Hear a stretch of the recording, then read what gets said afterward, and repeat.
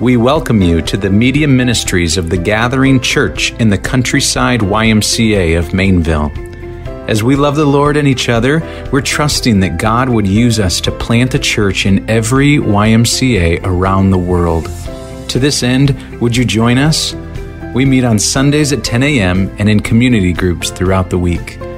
As you listen to this resource, our prayer is that your love for Jesus would grow deep and your love for others would be seen and heard.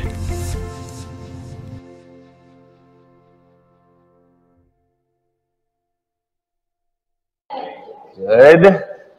I'm not Mike. Who are you? My name is Jensen Harper.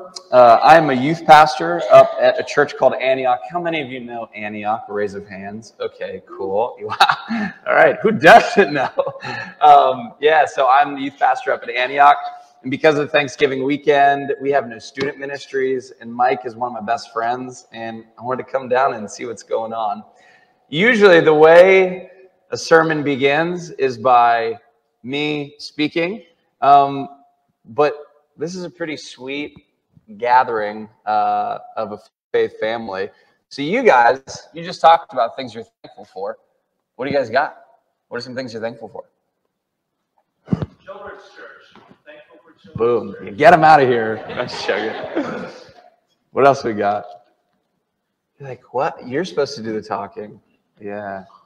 No, really, get them out of here. No, really. Oh, really? Oh, for real? I thought that was a joke. Get out of here. That was hilarious. Yeah, family. Yeah, it's pretty good. What was that? Jesus. Boom. I love that. I love that last song that we sang was that what's the greatest thing in my life is knowing Jesus. Oh, man. Not a great way to start a sermon to start crying.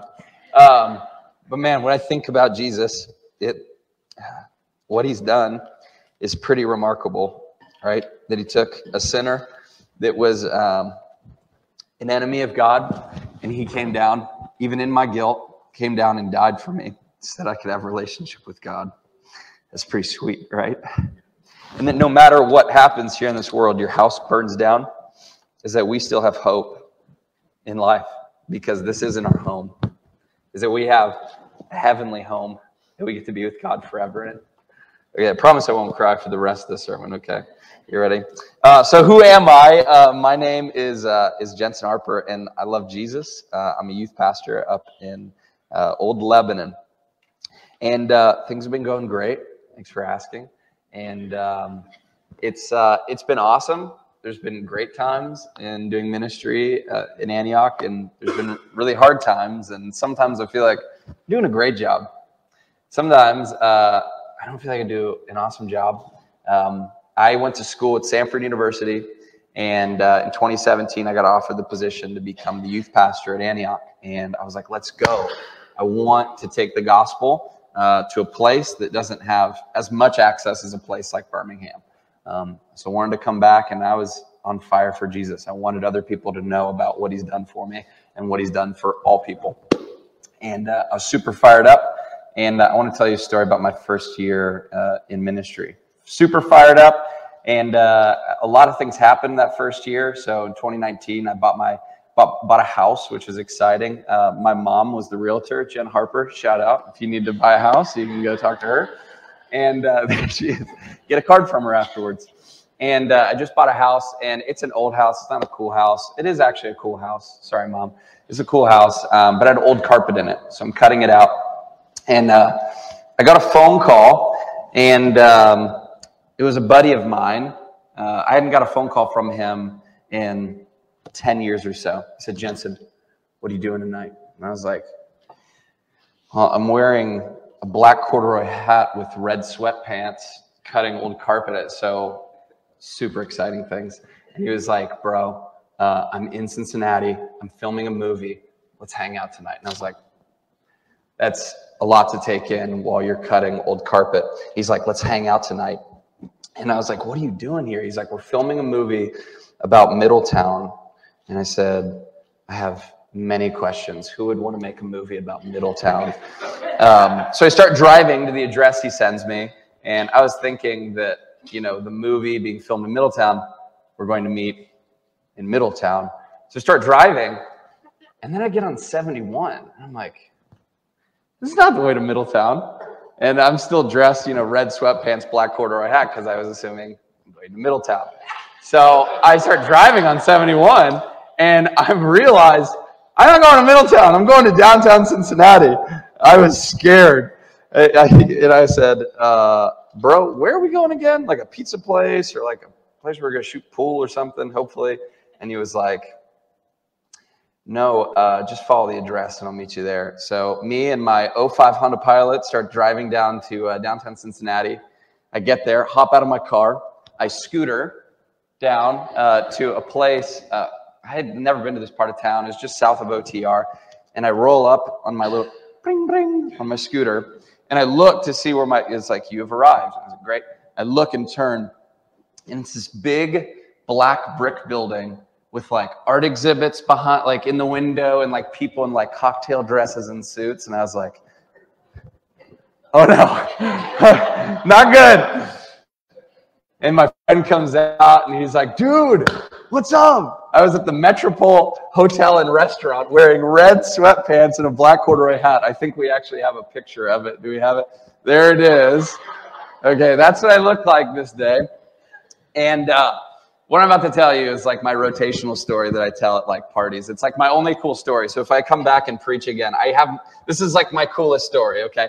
And the reason why this picture was taken was because afterwards, my mom loved it so much that she was like, I have to take a picture of you. So she saw me the day after. So this is a day after the story I'm about to tell you. So I get to the Metropole. It's one of those places that has like the $3 sign, like on Yelp. And you're like, for a guy that just parked his 05 Honda Pilot in red sweatpants and a corduroy black hat, not a good thing to see. I was like, oh, shoot. And my buddy finds me and he's like, bro, what's up? I give him a hug. This is awesome. This is crazy. What are you doing here? And he was like, dude, we're filming this movie. And I was like, great. So it's just you and I hanging out, right? He's like, well, do you want to meet everyone? And I'm not gonna say no, but also I'm dressed like this. So I was a little scared. And he was like, bro, come in and meet everybody. And I'm like, what does everybody mean? So I walk in, I go to the back, I turn the corner, and sitting at a banquet table, and make sure I get all of the names right, was Ron Howard, Glenn Close, Amy Adams, and our newest senator, J.D. Vance. And I'm in my red MC Hammer, sweatpants. Like, oh, this is going so poorly. How did I get myself into this situation? I can't blend in looking like this. So what do I start doing? Like act like a street performer that just stumbled into the Met? I don't know. All of a sudden I see in the corner of my eye, I'm serious. This is my coolest story. I promise it happened like this. And I was talking with some people. Well, first of all, oh no, I feel like I'm running out of time already. But I'll tell this quick little aside. How many of you have read the book Hillbilly Elegy? Okay, so my friend was in the movie, the Netflix adaptation of Hillbilly Elegy. And I read the book and it was awesome. And I try to this wasn't in my notes. I'm going a little off script. And I was talking and I was like, hey, I'm Jensen. Like, sorry, I'm dressed like this. You look great, whatever. I thought I was going to be in a crappy part of town. And she's like, Middletown? I was like, yeah. She's like, yeah, I know. I'm from there. I'm like, oh, no. I was like, what's your name? She's like, I'm Aunt Wee. And I'm like, you're Aunt Wee? And I was like, this is great. I just look like this. And I offended her. And anyways, as I'm talking with Aunt Wee, I see in the corner of my eye a redhead start walking towards me. And I was like, I'm pretty sure Amy Adams is walking. How many of you know who Amy Adams is? Okay, she was in a movie called Enchanted. She's been in a bunch of different ones. She's like incredible. Yeah. And I see this redhead start walking by. I was like, oh, I think that's her. But I wasn't, in my mind, I was just staring straight ahead. Aunt Wee was talking to me and I was just like, but I know what's going on over here. She walks straight up to me and she goes, hi, I'm Amy. And I'm really glad my body responded with, I'm Jensen. Because my brain was just screaming, don't say anything about Superman. Like that's where my mind was at. I was like so scared. And then our conversation kind of took a turn. She started asking me about what I do for a living. And I was like, work for a church, and what we perceive Hollywood and LA to be like. I was a little nervous, and she's like, that's great. I grew up Church of Christ and Mormon. And I was like, how does that work? But I didn't actually say that. But I was a little like, what? And I didn't say that. But I was like, that's awesome. And she goes, this is crazy. She goes, what does your church believe? I was like, oh, okay. This is like in T-ball where the ball's just sitting there on the tee. And all I have to do is just hit it. And so I got to share with Amy Adams the gospel. And it was an awesome conversation. I was killing it, people, right? I was like, substitutionary atonement. Boom. It was sick. Didn't end so well because she goes, Jensen, Jesus never claimed to be divine or God. And I said, all those sword drills that I grew up with, all those memory verses, out the window. I was like, I didn't know how to respond. And I kind of said, well, you said that he was the Son of God. I guess that's deity, right? And she just kind of looked at me like, I don't know. And then the next conversation was, what do you think about Donald Trump? And I'm like, where is this conversation going? How do I even get into this? Should I just dance my way out of this? I don't know what to do. Many of us, when we think about wanting to share about the good news of Jesus, when we say, this is the greatest thing in my life, we want to tell other people about it. Sometimes these conversations go great. You get to share with them. Sometimes you don't get to share. Sometimes you share and they reject it. Sometimes you share and they start talking about Donald Trump, right? Many of us have these experiences. We know the gospel and we want to reach people for Jesus. Yet, for many of us, this experience is much more challenging than we would like it to be. However, Jesus commands in the scripture, what's the last thing that he says in Matthew and in Luke? Go therefore and make disciples of all nations, right? Our last words are really important, right? If someone were about to go away for a long time, you usually remember the things that he said. And I think God used that intentionally. Jesus intentionally said those words. The last things he said was, what's the most important thing? Why is it called the Great Commission? Because it's great. Go therefore and tell other people about me. Teach them and baptize them. So no matter where you are today, feeling like I am crushing it. There's Children's Church. No matter where you are today, whether you're crushing it, you feel like I'm growing in evangelism, or you feel like I have not shared my faith in over a year. All we're trying to do today is read God's word and move the needle marginally. Because there's no standard that we have to reach where it's like, you know what? He maxed out his evangelism meter. He's good. He maxed out his Great Commission meter. He's good. All of us have room to grow in this particular area. And it should be something that is a focal point in our churches and in our lives because it's great. It's the Great Commission. And it's the gospel. That we need to tell other people about the gospel. It's very, very important. Really plain and simple. So let's read and see what God has in store for us, okay? So let's go there. What do we got? Acts 8, 26 through 40, okay? Oh, man. Let's get after it. I'm going to read this and then we're going to pray.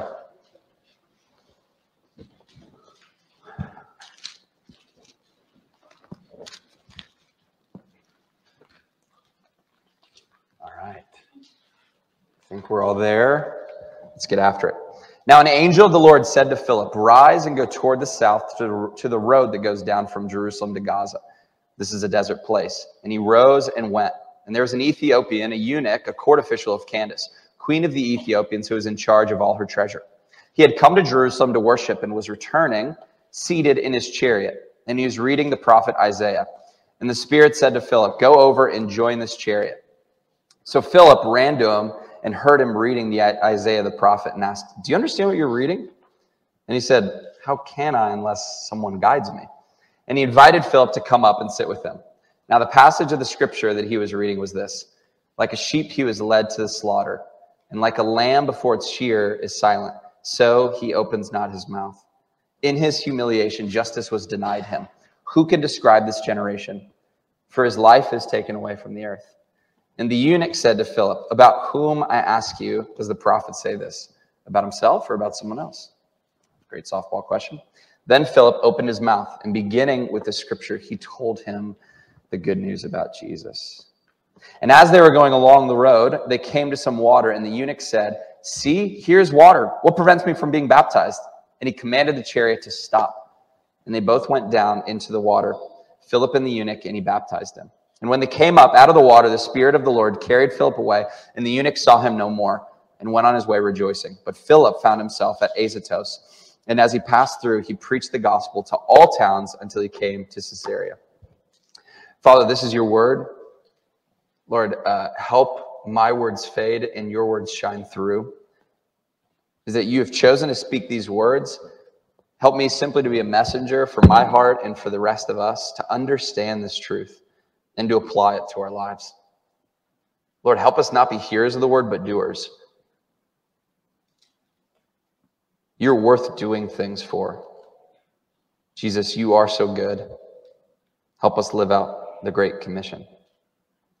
We love you in Jesus' name. Amen. So, if you're taking notes, my sermon title for today is this. Ready? See some pens clicking. Okay, you ready? Intro to Angel Communication and Teleportation. Okay? So good.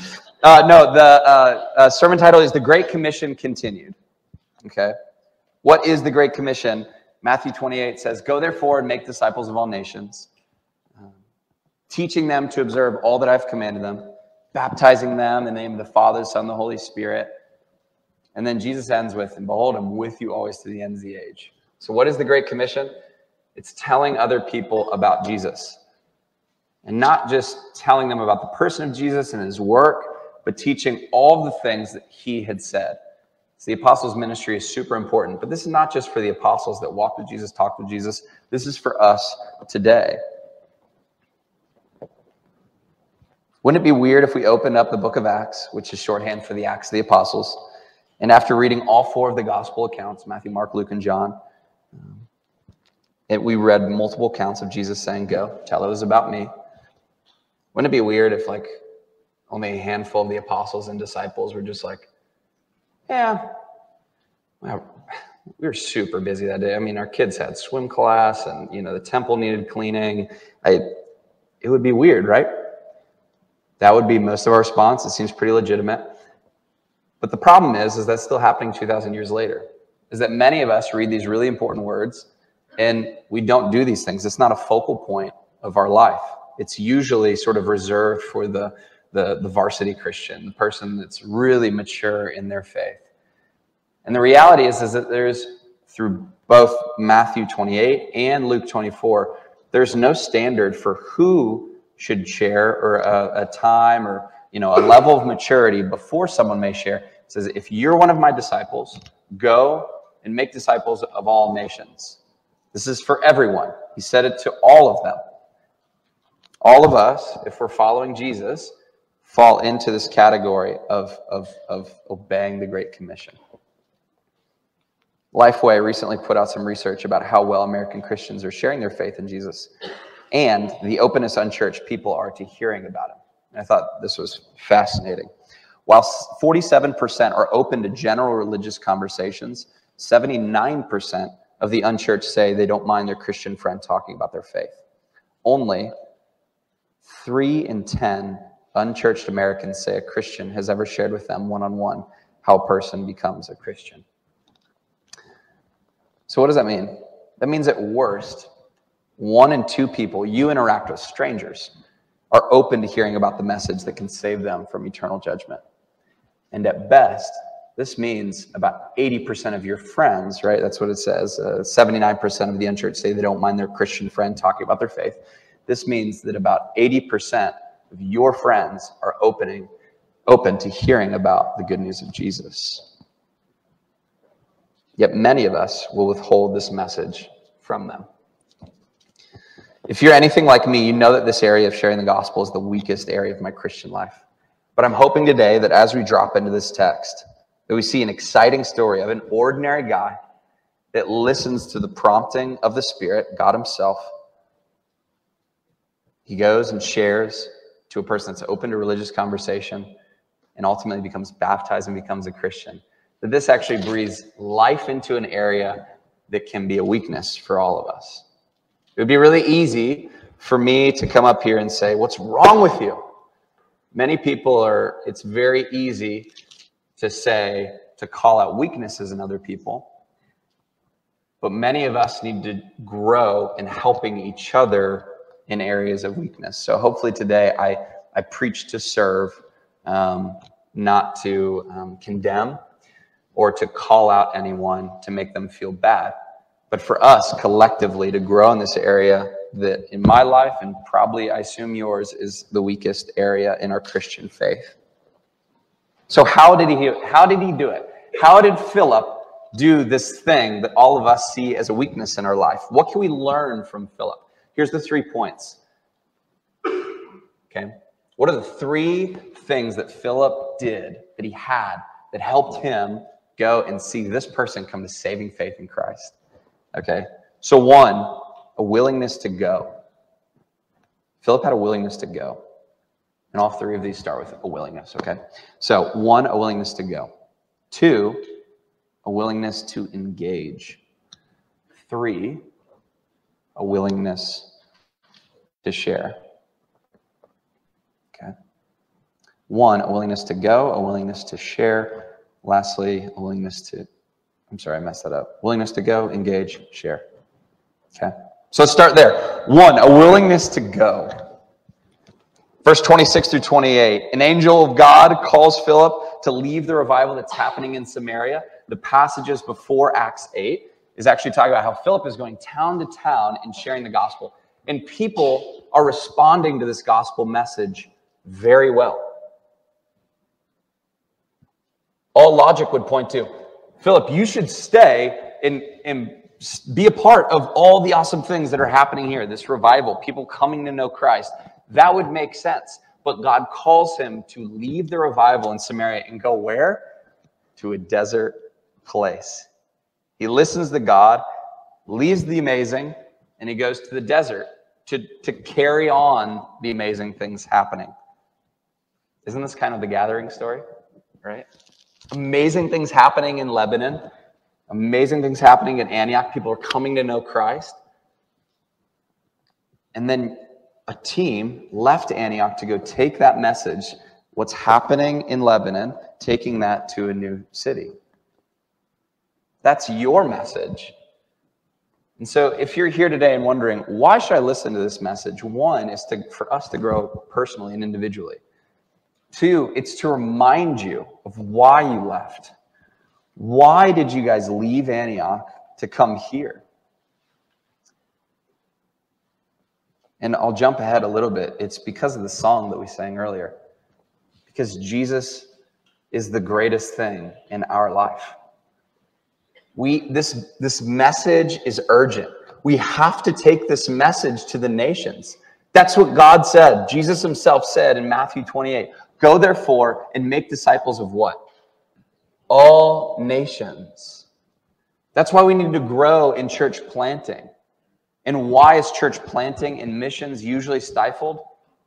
It's because we're not great at sharing our faith. So today's message, I believe, will help us strengthen something for us personally, then also help us strengthen what we're doing here corporately as well. So let's get some facts straight, okay? Who is this man that Philip is talking to? We know Philip is a disciple, and honestly, we don't know much about Philip, okay? He's just ordinary dude, walked with Jesus, right? I guess that's pretty special, but ordinary guy, right? So who is the eunuch? What is a eunuch? A eunuch means he doesn't have any reproductive organs. Why is that important? It's important because in those days, particularly, right, it was Judaism, and then Christ came, he fulfilled the law, and then the way formed, which is Christianity. But many of these people that were a part of Judaism and are now a Christian, many of them adhered to, right, Old Testament law. What did the Old Testament law have to say about eunuchs? Well, we'll talk about 2 texts. The first one is Deuteronomy 23:1. You don't have to turn there. I'll read it for you. It says this, that no one whose male organ is cut off shall enter into the assembly of the Lord. Why is this important? this means that a eunuch, someone without these reproductive organs, couldn't be fully accepted into the family of God. They wouldn't have been fully accepted by the Jewish community. So then the question is, why was he reading it? Okay, or why was he reading Isaiah? I guess that's a better way of putting it.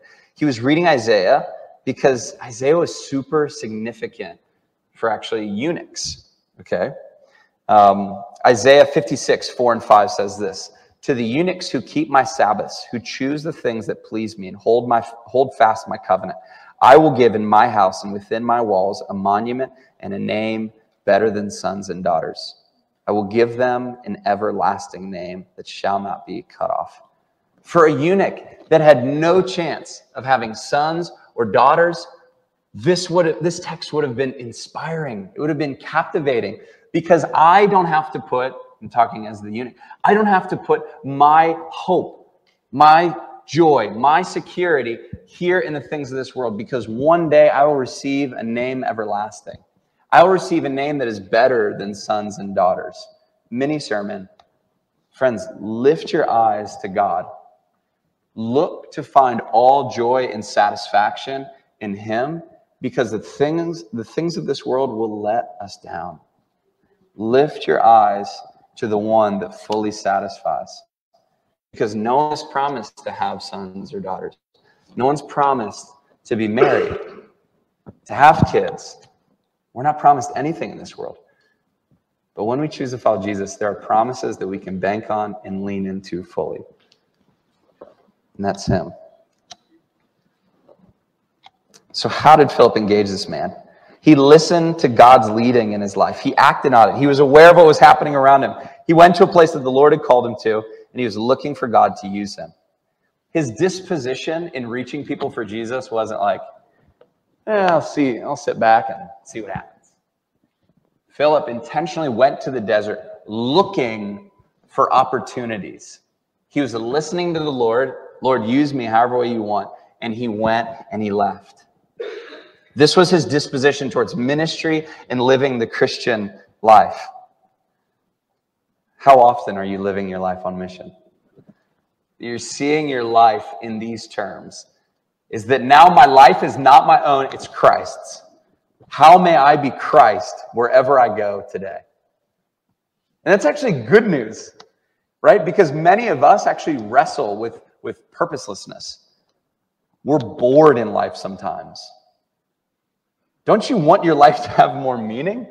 Is that now a boring, ordinary trip to the grocery store can be full of purpose and meaning, because you are looking to give others hope and joy and meaning and purpose in Christ. Have you ever thought about redeeming your time at the Countryside Y? So when you go there, you're not just going there just to, lift weights or to, actually just the other day, it was actually really sweet. Dina at the front desk at the Countryside Y, I was lifting, and afterwards, she just did this so well. As I was leaving, she just stopped me. She's like, Jensen, I felt like that the Lord wanted me to pray for you. Can I pray for you? And I was so encouraged. I'd already written these words, but I was so encouraged by what she did. And I was like, how often am I praying for people when I go to the Y? How often am I looking to start gospel conversations with people? I'm realizing more and more every day how self-centered I can be, that I live my life on my terms, and I just want to do what makes me feel good. I'm still breaking from these patterns of saying, my life is not my own anymore. I've given it to the one with an everlasting name that's better than sons and daughters, that's better than an undisturbed lift at the Y, that's better than XYZ. How often do we think about our lives in these terms, that we're now on mission for Jesus? So verse 29, a willingness to engage now. Okay, so we had a willingness to go. Philip was willing to go. He went. Now what did he do once he got there? He engaged. Verse 29, Spirit says, go over to that chariot. Philip starts running. Runs up. Hey, you know what you're reading? His response? No, I don't. No idea. What a great question. Spirit-led question leads to, ultimately, this person's conversion. He didn't like pole vault onto the chariot and be like, repent and be baptized. He just went, hey, do you know what you're reading? That's pretty normal, right? Go over to the chariot. Starts running. Hey, you know what you're talking about? No. Ultimately, this guy gets baptized because of it. Pretty normal thing. And hopefully, we're demystifying this whole thing of evangelism. One Spirit-led question led to one person's conversion. I went to a college where I didn't know anyone. I wanted to meet some people, so I went on a Christian freshman retreat. I was sitting down on a bus, and a guy sporting a massive straw hat with a severe farmer's tan sat down and started talking really loudly. And I kind of wanted to jump in and just start getting to know this guy. He was so loud. It was so annoying.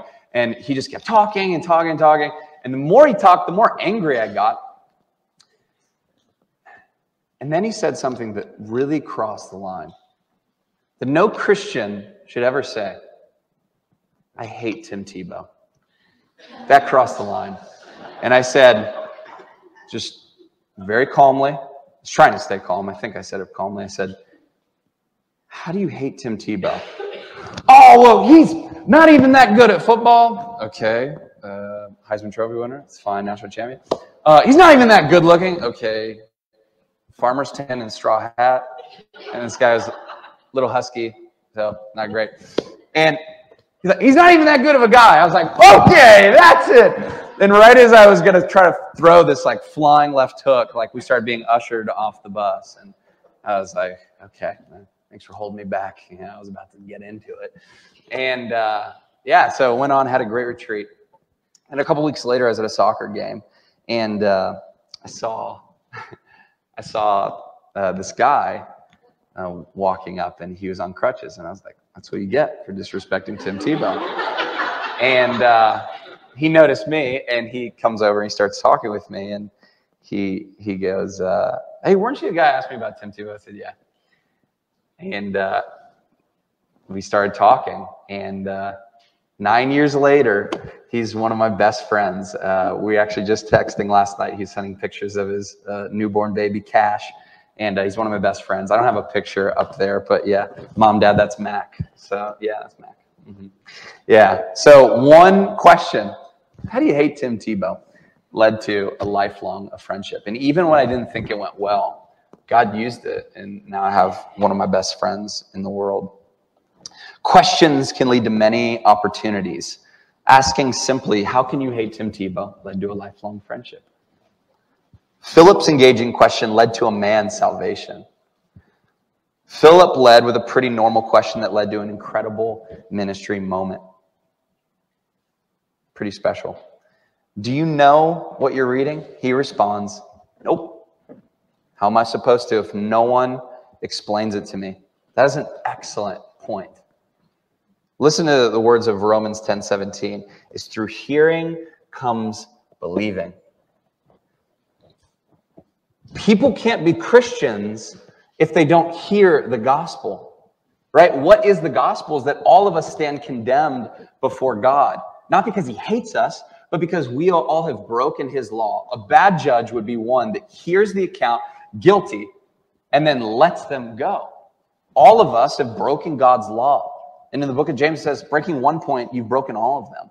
We've broken God's law. He is a good judge, and he has to judge us. And what is the outcome of that judgment? It's guilty. We have to tell this good news to people. Why?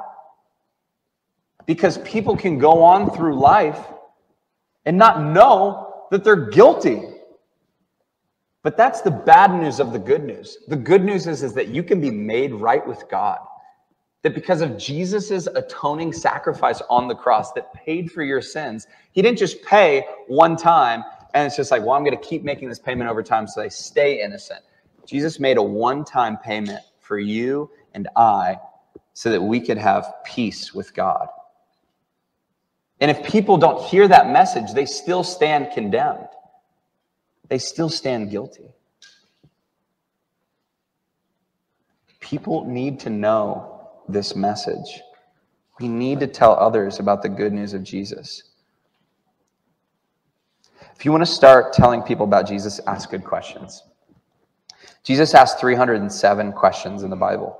He obviously thought they were a pretty good way of communicating with others about the gospel. Here's some really good ones, right? I'm telling you, start asking better questions. What are some good ones that I've found to be really effective? Okay. Here's some really good ones to start with for after church, okay? So like you have church, you hear a message, you hear the gospel taught, and then you see a friend that you know might not believe in Jesus or is submitted to him. You can ask this: how was church for you? How often do we do that? We have church, it's like, how was your Thanksgiving? Oh, okay, great. Yeah. How about the Ohio State game? What about, XYZ?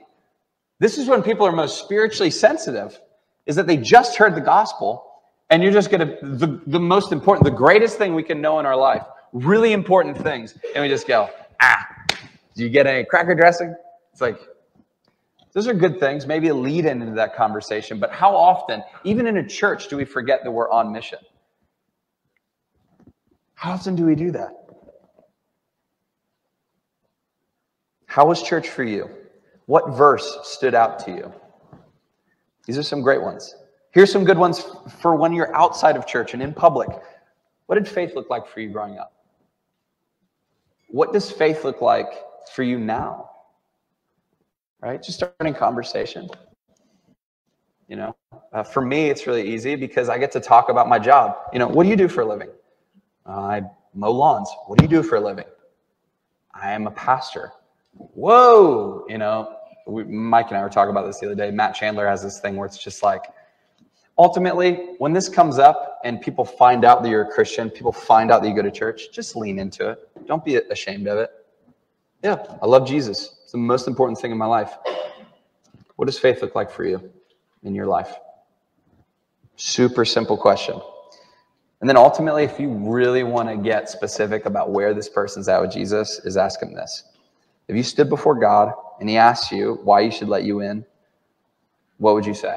So, end of your life, you die, you go to see God, and he asks you, why should I let you in? This is a really good question in figuring out where someone is with Jesus. Because a lot of times we point to, well, because I had faith, because I tried really hard. Well, I showed up to church a lot. Well, I tried my best. That sounds really humble and kind of Christian. I tried my best to be a good follower of Jesus. Trying your best doesn't get you into heaven. Our best that we can have access to is the death and resurrection of Jesus. If our answer ever starts with me, you've already missed the point. That we get to heaven, we get to escape judgment, not because of how hard we tried and how much faith we tried to exercise, but because of who we're with, who we're in tow with. It's Jesus. That's what we're trying to share with people, is the person of Jesus, the one that atones for our sins, not just past and present, but future, is that our future is secure in Jesus.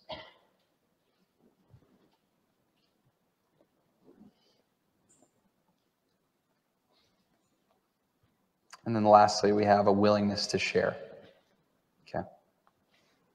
So verse 34, and the eunuch said to Philip, about whom, I ask you, does the prophet say this? About himself or about someone else? Then Philip opened his mouth and, beginning with the scriptures, told him the good news about Jesus.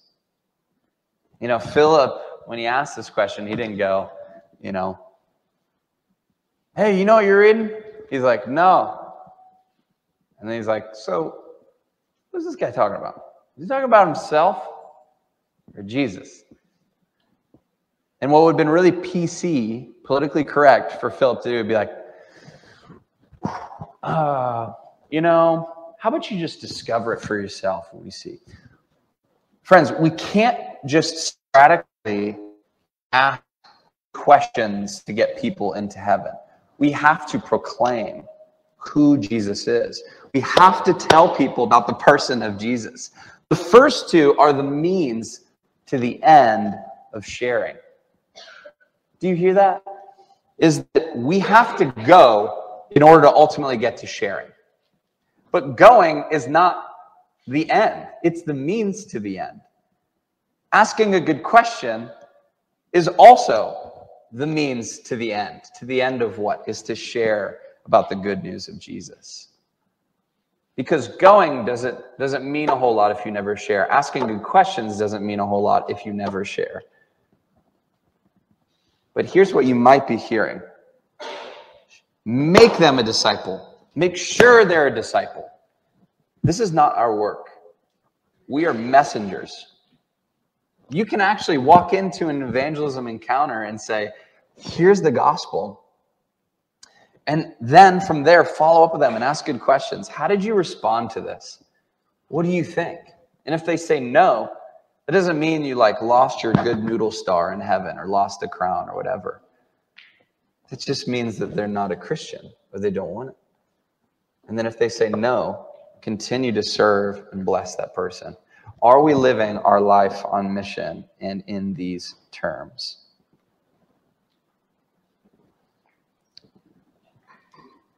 But many of us, when we think about this good news, we think about it in terms of bad news, right? I don't want to tell people that they're sinners. I don't want to tell people that they have a problem. And yes, there's certainly hard truths about the gospel. But if our lens stays fixed on us as humans, that's where it starts to become self-centered and we start having negative feelings about it. But if the focus stays on Christ, because that's what Philip did. He exalted Jesus in the scriptures. He didn't just look at, him and be like, you know what? Here's the deal, eunuch. You don't have any reproductive organs. You're pretty jacked up, aren't you? He didn't say that. He said, this person that Isaiah is talking about, that's Jesus. Jesus is the greatest person we can know. We preach Jesus. Now, sin is a vehicle to talking about Jesus, right? That's why Jesus came and died for us on the cross, is that God had wrath that he wanted to pour out on the world because of sin. Jesus came and he stood in our place. But doesn't it stop there? The cross is not just negative good news, right? We stopped God's wrath Jesus stopped his wrath from coming. This is actually good news because God took us from enemies of him to friends. Think about the person of Jesus, God himself. He didn't change character. He was still God. And he hung out with sinners. He loved them. He asked good questions. He had compassion on them. We need to preach this good news that God loves people. In very solid biblical churches, sometimes we forget that the wrath of God needs to be coupled with the love of God.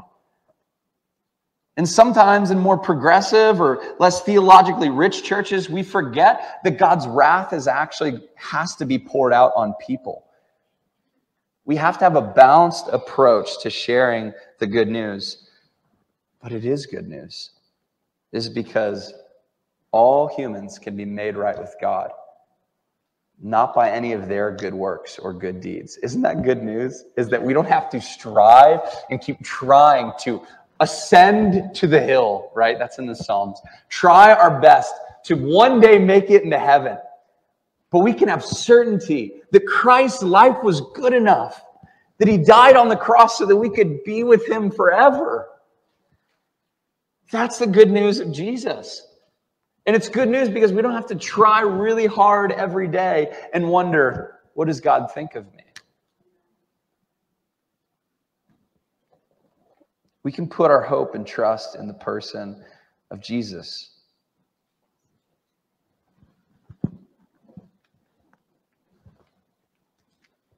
The unaccepted can be accepted by him.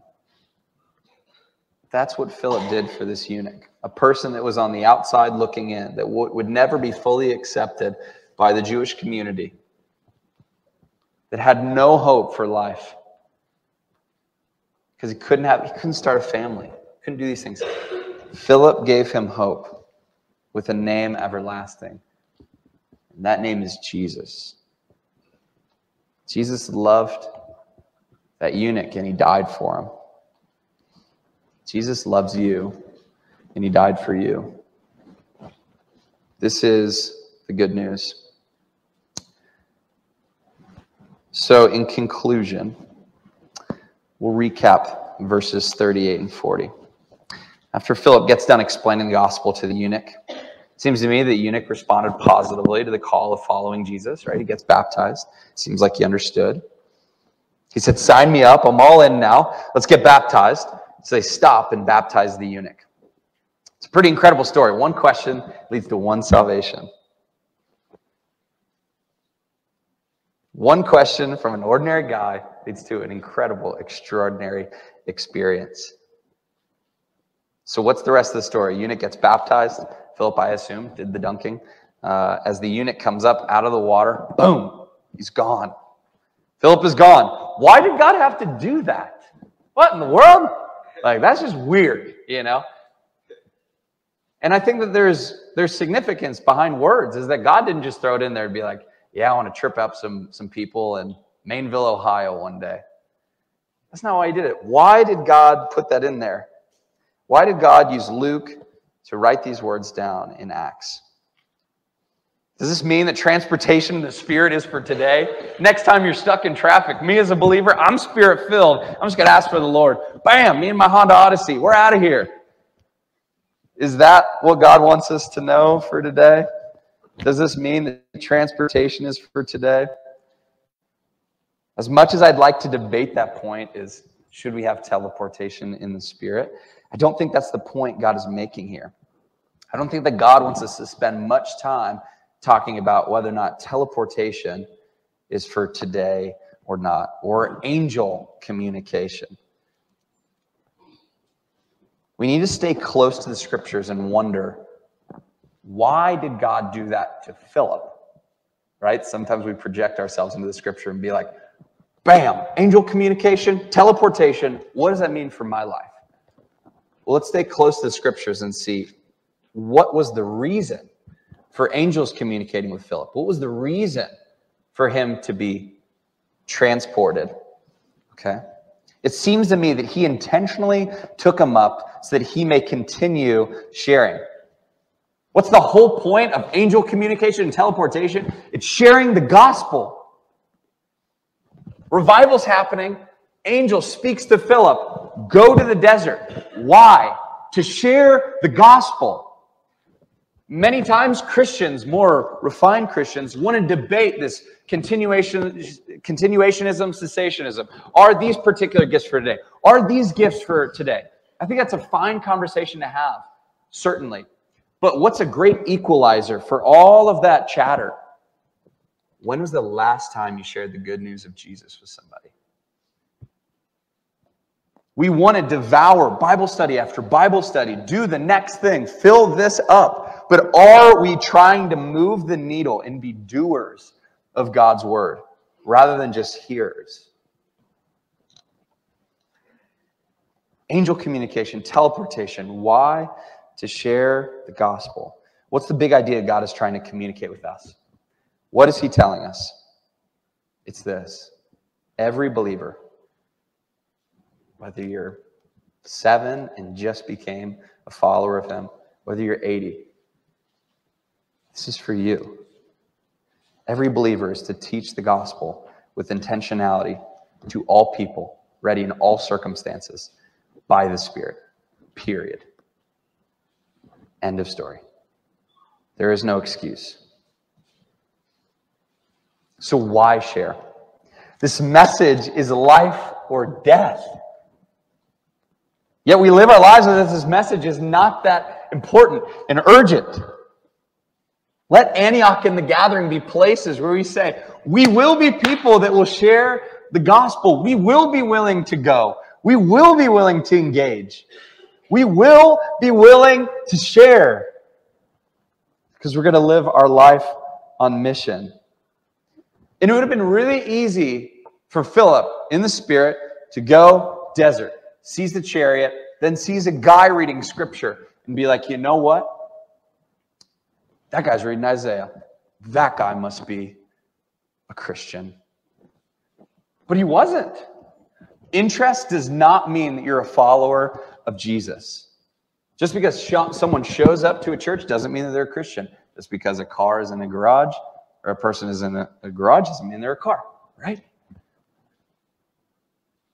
So let me put it to you in these terms. This message is very important. It's incredibly urgent. Say your house, you had everyone together. You're having Thanksgiving, the turkey, fire. But you invited everyone, friends, family, everyone in your neighborhood. They're all over, fire. Everyone runs outside. Well, you're out. You know you make it out. But you don't see everyone that you saw in the house. You know that there's still a few people that you didn't see, that you once saw in the house, but now you don't see anymore. Our response to that wouldn't be, I bet they're probably on the other side of the house. You know what? I bet they're probably running down to the fire station to go tell them about the fire. If we knew that there was a chance that someone might still be in the burning house, we would run in and go try to find them. And to make sure that this person got out. This message is incredibly important because our world is burning. Christians get to be a part of helping be a part of this restoration process that God has started. But this world is burning. We stand in the judgment of God. And the only question he will ask is, do you have my son? Yes or no? We need to make sure that the person that's here at our church services knows Christ. Just because they're here doesn't make them a Christian. We need to ask good questions to figure out where they're at with Jesus. And then what's the other circumstance in that burning house situation? Is that if we knew for certain that someone was still in that house and we're not going after them, what are we doing? That we know someone is standing under the judgment of God, yet we're not going and sharing. Now, granted, we can't share with everyone. We can't save everyone. This is only God's work, right? Ephesians 2 says that this faith is not your own. It's God's. But God, being rich in mercy, made us alive together with Christ so that no one may boast, right? This is his work. But God's will is carried out through us. We have to share. We have to give people an opportunity to respond. We have to get people out of the fire, or at least tell them the way out.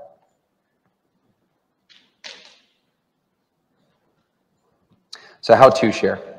I'm sure you all may feel very overwhelmed by this, but friend, cut through all of the miraculous that happened.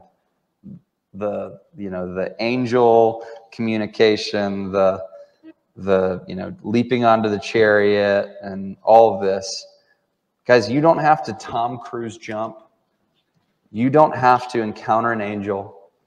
You don't have to have a theology degree to be able to share with somebody about Jesus. Mark Dever says this in his book on discipling. He says that if you're truly saved, let me actually just read the quote just so I don't mess it up. If you're truly following Christ, all you need to do is share what you do know, not what you don't know. If you know for certain that you've escaped the judgment of God for loving relationship with him, and you know that, you can explain it to somebody else, right? It would be weird for you to drive here to church and someone's like, how did you get here? And they're like, I don't know. That would be weird, right? If you know how to enter into a relationship with God,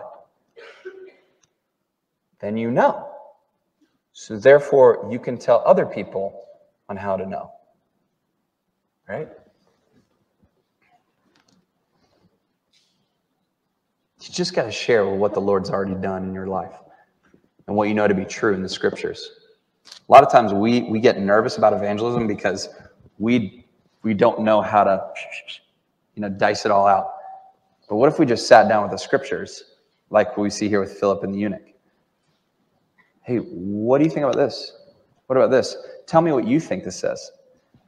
I think it says something about a clown. No, that's when you share, right? This is actually talking about the person of Jesus, right? And we have to be led by the Spirit to figure out, when do I ask a good question? And when do I need to say something? When do I need to share definitively what this is saying? So how do you share? Asking good questions and just giving other people what you already know. And then 2, how do you share? Do it by the Spirit. When was the last time you prayed for the Lord to open up an opportunity for you to share with somebody? When was the last time you said, Lord, what would be a good question for me to ask this person? Lord, what do you want me to say?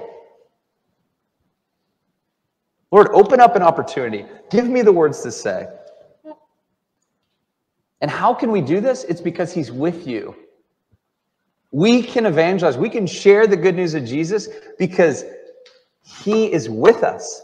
Philippians 1:6 has just been ministering to my heart. Is that it says, I am sure of this, he who began a good work in you will bring it to completion.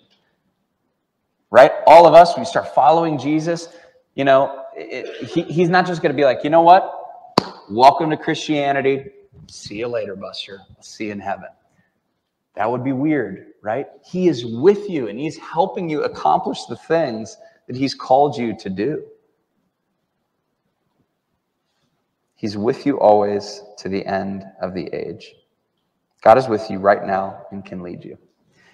Gathering Church, let us be a people that shares about the good news of Jesus, that engages others with love and compassion, the same kind of engagement that Jesus engaged us with, that he didn't stay in heaven and send a messenger to us.